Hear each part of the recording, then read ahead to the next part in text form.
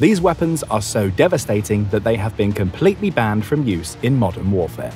All chemical and biological weapons are banned in all shapes, sizes, and forms. Due to their complete indiscriminate use, it's no wonder these are not allowed.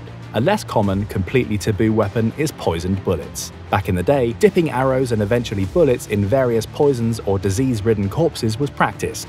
Thankfully, this tactic is no longer allowed. Another completely banned weapon due to its indiscriminate nature is cluster munitions. When these bombs explode, they can release dozens or hundreds of munitions that are untraceable and can plague an area for decades after the conflict. The last weapon to be banned entirely are weapons that use non-metal fragmentation as a primary injuring agent. The most famous example of these would be the German shoe mines in World War II that were made from wood. Wood and plastic fragments cannot be found within an X-ray, and because of this, the chance of survival for someone wounded by this device is significantly reduced.